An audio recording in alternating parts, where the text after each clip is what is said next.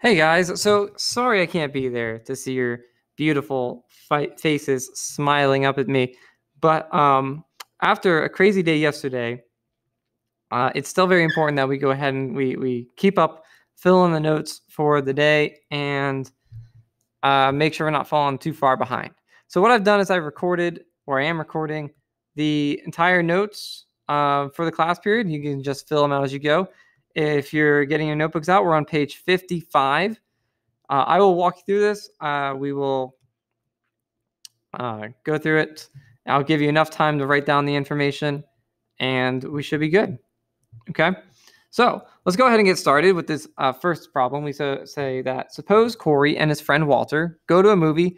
Each of their tickets cost the same amount, and they share a frozen yogurt that costs $5.50. The total amount they spend is $19.90. How can you write that equation that describes? How can you write an equation that describes this situation?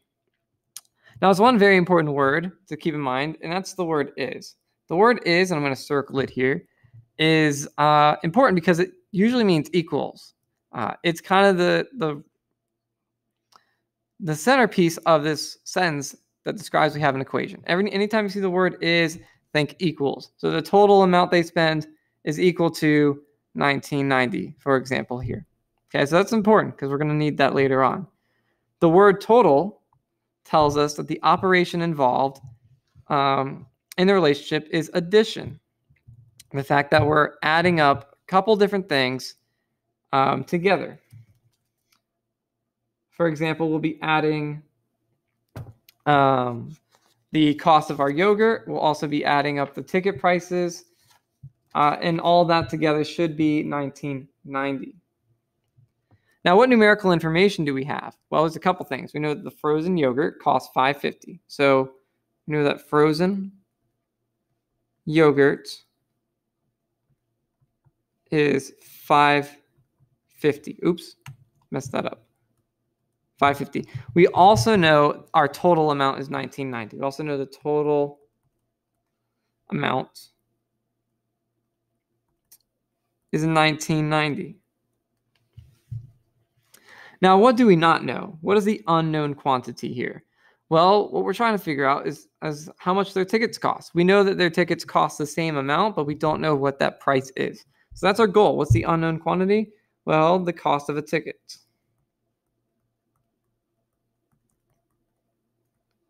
That is what we are looking at finding out.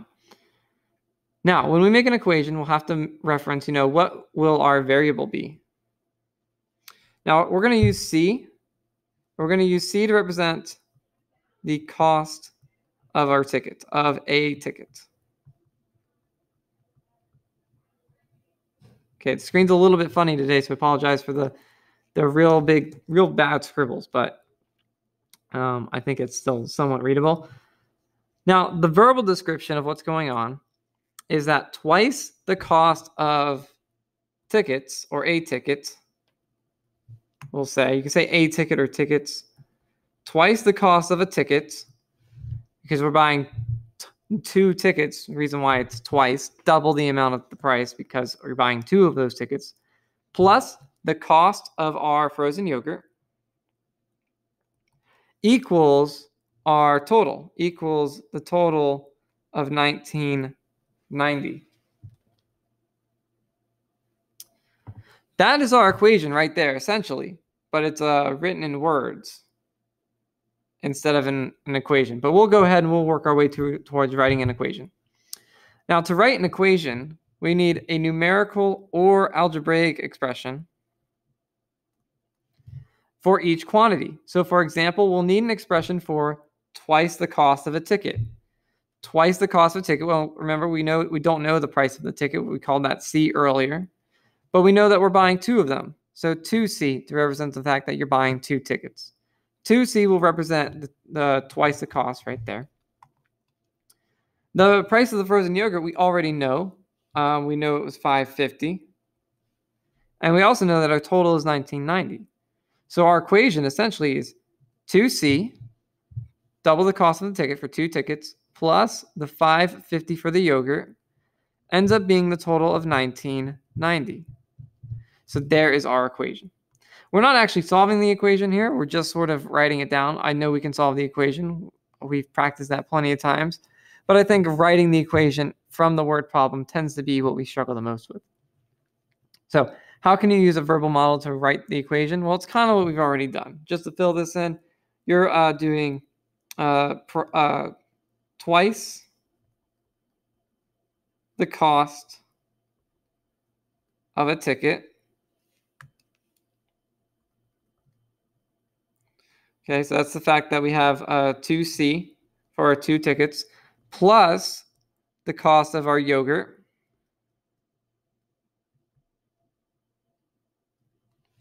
Right? That's we already know that. That's the 550.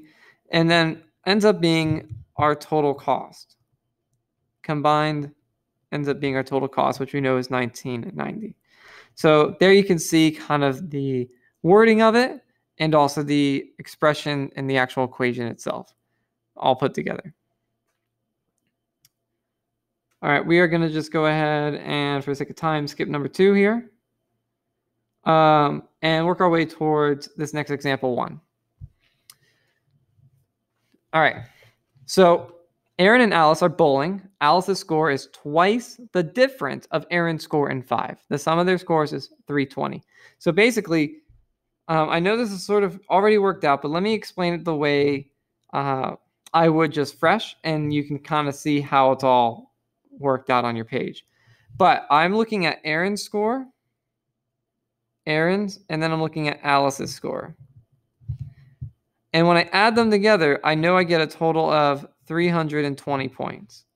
But the question is, what is Aaron's score, or what's an expression to represent Aaron's score, and then what's an expression to represent Alice's score that ultimately ends up being 320?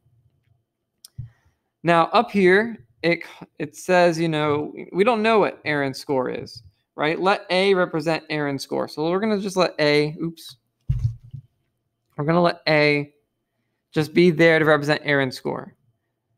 Now, it says that 2 times A minus 5 represent Alice's score. And where they're getting that from is from this statement here. Alice's score is twice, so double, the difference means subtraction, of Aaron's score in 5. So basically it's saying you need to subtract Aaron's score in 5, which is what they're doing. They're taking Aaron's score, which is the A. They're subtracting 5 from it. That right there is the difference between Aaron's score and 5, or of Aaron's score and 5. But of course, the 2's in front because we are doubling it. It says Alice scores twice that difference. So that's why they've written it as 2A minus 5. A minus 5, that's Aaron's score minus 5, because again, like I said, it's the difference of Aaron's score minus 5, and then the 2 is doubling it. So that's our equation, and you would go around and solve that. And you can already see how they've solved the problem and what answer they get. So we'll just skip past that. Let's go ahead and try and do our own problem. So Mary, Carlos, and Amanda collect stamps. Carlos has 5 more stamps than Mary, and Amanda has 3 times as many stamps as Carlos. Altogether, they have 100 stamps. Find the number of stamps each person has.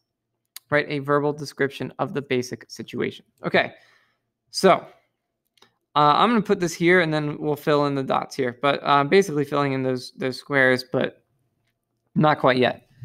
So basically, how I like to break this up is I'm looking at Mary, I'm looking at Carlos, and I'm looking at Amanda.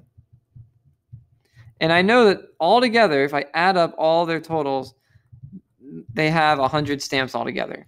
But what's an expression I can use for Mary? What's an expression I can use for Carlos? What's an expression I can use for Amanda?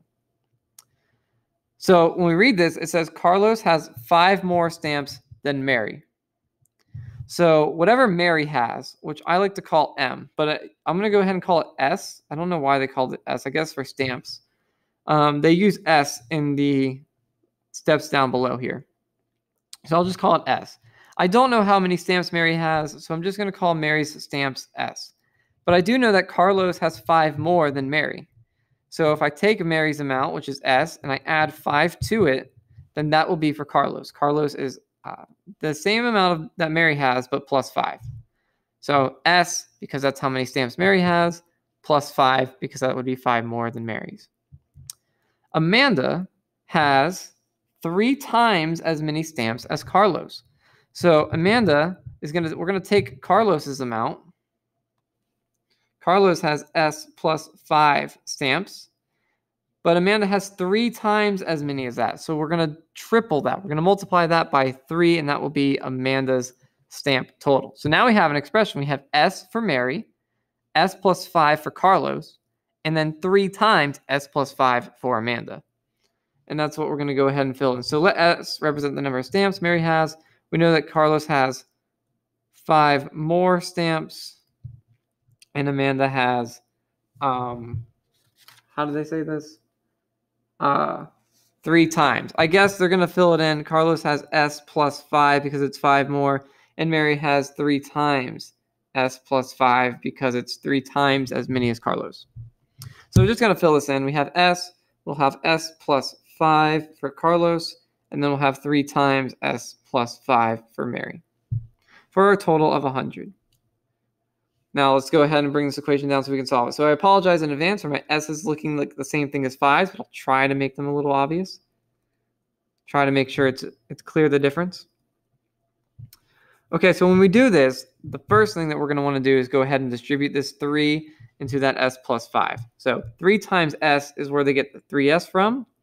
But 3 times 5 makes 15. So 15 is going to belong in that box there. We're going to bring down our 100. Everything else they brought down. The S they brought down, that S they brought down, that 5 they brought down. Just distributing gave us 3S and 15. So now we need to combine like terms. So we have several terms we can combine. Let's change the color here. Let's use this galaxy color. That's pretty cool. So we can combine all these S's together. We have 1S, 1S, and 3S. If you bring all those together, that makes a total of 5 S's. And then we also have some constants we can bring together. Let's try this red thing. What does that do? 5 and 15 are constants. We can bring both of those together. 5 plus 15 makes 20. So now we have the equation 5S plus 20 equals 100. So now when we solve it, the first thing we would do is subtract 20 on both sides, and we would bring down our 5S, and 100 minus 20 is 80. Then we would divide by 5 on both sides, and 80 divided by 5, we end up S equaling 80 divided by 5 is 16. All right, I'm going to give you just a second because I wrote down that pretty quickly, so take a second to try and catch that up because we're not quite done with the problem yet. So remember, Mary had S number of tickets. Carlos has S plus 5. And then Amanda has 3 times S plus 5. So now that we know S, we know that Mary has 16 tickets. Because S is 16, S is how many tickets Mary had. Carlos has 16 plus 5, 5 more than 16. So Carlos has 21 tickets. And then Amanda has 3 times the number that Carlos has. So we have to do 3 times 21, and that'll be Amanda's total. So that should be 3 times 21 is 63. Now, to check that our answer makes sense, remember, it should be that all 3 of these tickets add up to 100. So Mary's tickets plus Carlos's tickets and Amanda's tickets. 16 plus 21 plus 63 should equal 100. And in fact, it does. They do equal 100. You can use a calculator to verify it if you would like. Okay. So would a fractional answer make sense in this situation? I'll give you time to think real quick about it. But would a fractional answer make sense in this situation? Well, the short answer would be no. It doesn't make sense. Why doesn't it make sense? Well, because we cannot have a fraction of a stamp. We're talking about whole stamps here. We can't have a fraction of a stamp. Now, if you are saying it, we're not talking about ripping the stamps up, okay, folks?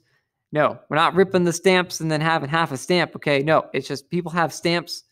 Don't be ridiculous. All right. So I could hear you saying it. Don't say it. All right. Fractional answer doesn't make sense for the logic of this problem because we're not going to have fractions of stamps. We're not going to have people ripping up their stamps. Okay. I'm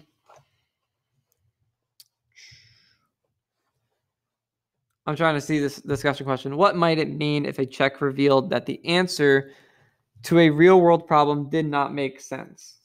So let me tell you what they wrote in the book. The book says the equation may have been written incorrectly. The equation may have been written correct, but then solved incorrectly, or there may not be any solution to the problem. So basically, if we plugged in our answer here and it didn't work, like it wasn't actually 100 equals 100, then something went wrong on our part. We either wrote down the equation wrong or maybe we just solved the problem wrong. So if that's why checking is very important to make sure that our solutions work. Okay. So if it didn't work, if checking didn't work,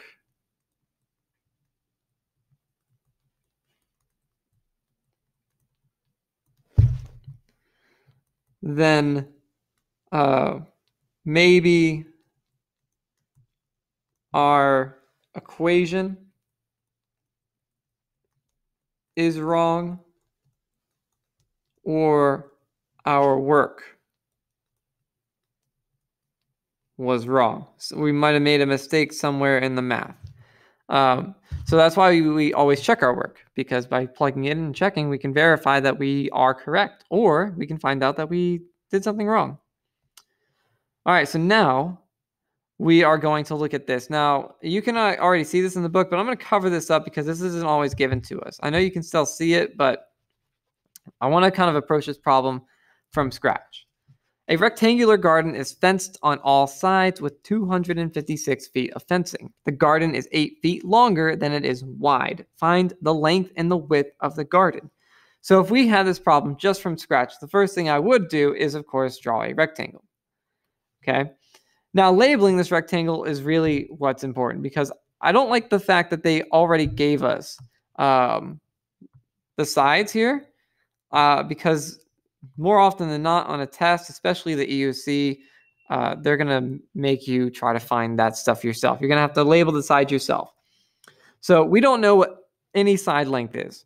So they use W. I'm going to use W as well, but let's call one side W. I have no idea what that side is in length, but I do know that one side is 8 feet longer than the other. So if I call this side W, then this side would have to be W plus 8, because it would be the side that is 8 longer than W. So one side I just called W. I don't know what it is, but the other side I called W plus 8 because I know that it's got to be 8 more than the other side, than the side I had just called plain old W. Just to fill this in, the other side would be W here, and the bottom side would be another W plus 8. Now the question is, the fencing that goes around this yard totals up to 256 feet. But what's the word for what we're asked to find here, for what that 256 is? The length around the sides. What do we call that? Hopefully you're thinking it. It's called perimeter, right? And to find perimeter, we have to add up all 4 sides. Okay. So when we add up all 4 sides, that means we have a side W plus a side W plus 8 plus a side W plus another side W plus 8. And that ends up being a total of 256 feet. So that is our equation. Now we have to combine some like terms. Now I put the W plus 8 in parentheses here, and hopefully you did too, but it's actually not really necessary. There's not really a need for the parentheses because we're not multiplying anything to it. We're not distributing anything to it. It's just there to kind of contain, to state that that goes together. But ultimately, in the mathematical equation we wrote, they're not necessary because we're not multiplying anything to it. It's just a regular W plus 8. So it's literally the same as if we had written W plus 8 plus W plus W plus 8 equal to 256. But by doing that, it's not as clear that, hey, this is, those longer sides. I put them in parentheses just to distinguish the fact that it was all 4 separate sides. But anyway, we solve it the same way. We have to combine our like terms now. So let's notice we have a W, a W, a W, a W. We've got 4 of those W's. So a W plus a W plus a W plus a W is 4 W's. We also have some other like terms. I'm going to go ahead and pull up my purple here. We have 8 and we have 8. So we can combine that to make 16.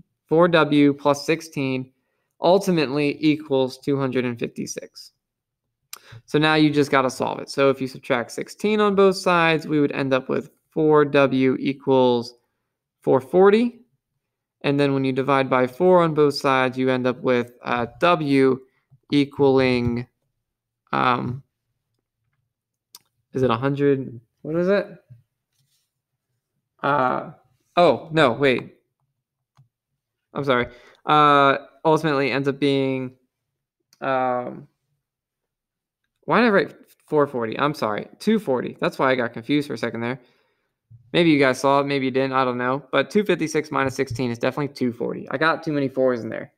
All right, so if you divide that by 4, then you end up with W equaling 60. But that's not done. We're not done. We know that one side is 60. That's true. But then we need to know what the other side is. The other side is 8 more than 60. So the other side would be 68. So those are the two answers. We would have 60 and 68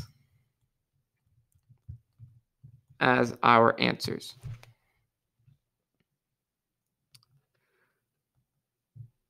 All right, so I'm going to scroll a little bit here, and we're going to knock out one of these problems real quick, and that'll be it for this one. Okay, this needs to go away thing. Okay, cool. Anybody need any more time here? Yes, no? Raise your hand if you need more time. Haha, I'm just kidding. I can't see you anyway. All right, example 2. Write and solve an equation to solve each problem. So Janine has job offers at 2 companies. One company offers a salary of $28,000 with a raise of $3,000 every year. So let's go ahead and look at the equation just to show you what that is. So that's this first job. Salary is $28,000 originally, starting off $28,000, but then you're adding $3,000 for every year. So N would represent the number of years that Janine works at that job. So that is one job right here. The other job, the other company offers a starting salary of $36,000 with a raise of $2,000 each year. So that's why you can see on that side, they start at $36,000, but they're adding $2,000 for every year that they work there. And from that point on, you have an equation and you can go about solving that equation. They show the work there. I'll let you look at it. I just want to explain the equation because now we got to do that ourselves for this problem. One moving company charges $800 plus $16 per hour. Another moving company charges $720 plus $21 per hour. At what number of hours will the charge of both companies be exactly the same? So we're looking at the 2 companies, one here on the left side of the equal sign, the other on the right side of the equal sign. The one on the left is the one that charges $800, but it's adding $16 per hour. So that's going to be plus 16 times T there. Plus 16T, that's $800 plus the 16 per hour. On the right-hand side, we have the starting price of $720, but that one is adding $21 for every hour. So now, when we go ahead and start solving this, what we would do to solve this is we would try to combine the T's together. I'm going to bring down the 16 and 21 into those boxes. So basically, let me show you what I would do kind of naturally, and I'll fill in the boxes as we go. We have 800 plus 16T equal to 720 plus 21T. So I would try to combine these 2 T terms. However, they're on opposite sides. So what I would do is I would take the 16T. It doesn't really matter which one, but I'm going to choose the 16 because it's smaller and move it to the other side. So since it's a positive 16, I would subtract this side by 16T and, of course, this side by 16T just so I can cancel that out and then combine them over here. which when I do that leaves me with 800 equal to 720. And then we combine the t terms. 21 minus 16 is 5t. So that's kind of what's going on in that step here. What they have here by minus, they're subtracting 16t here, and they're going to subtract 16t here. That's what they're doing. I wrote it like this, but they wrote it out, I guess the long way rather than below it, like I wrote it below it. But ultimately, we have that same thing. And we already talked about the fact that when I do that, you're going to cancel these t's out and just have the 800 on the left. And on the right, you're going to bring down the 720, but you're going to combine 21 minus 16. 21 minus 16 is 5t. So going from there, what I would do is I would try to, I'm going to bring that 5t down to fill in that box. But what I would try to do next is I would try to move that 720. I've got the 5t here, so I need to get rid of this 720 so that I can try and get t by itself, or work my way down towards getting t by itself. So when I subtract 720, I won't have that there anymore. It'll just be 5t. But of course, don't forget to do that on both sides. So when I do it to the left, 800 minus 720 ends up being 80. So filling this in on our boxes, we would have 80 equal to 5t. And then, of course, dividing by 5, we can finally get the t by itself. But 80 divided by 5 ends up being 16. So this tells us that it'll be 16 hours when both companies charge the exactly the same. So one thing that you can do is you can plug in that value and see if it works. So if you plug in 16 that we got as our answer, hopefully this should work. So 16 times 16, ooh, I got to use my calculator. I just want to make this quick. 16 times 16 is 256. 720, 21 plus 16, 21 times 16 is 336. So 800 plus 256 is 1,056. And then 720 plus 336 is equal to the same exact thing. So it's helpful to plug that value in, to plug in our answer that we got back in for t, and just see if we get a true statement, because then we can confirm that we did it right. So basically, you don't have to ask me if you got the question right. You can plug your answer in, and if it works, then you know you got the question right. If it doesn't, then you should talk to me and try and figure out what you did wrong.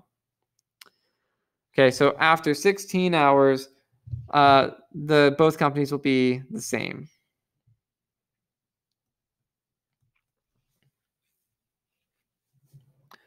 Okay. I'm going to end the video here, guys. I think that's going to be most of the period. So make sure you have all these filled in because I will come by and check them next week. Otherwise, I hope you have a good rest of the day. Tomorrow, which should be Friday, because you should be watching this on Thursday. Tomorrow, you'll be doing a practice sheet over some of this type of stuff. So good luck on that. Make sure you turn that in tomorrow at the end of class. Again, you'll get that tomorrow on Friday. So yeah, I'll see you guys next week.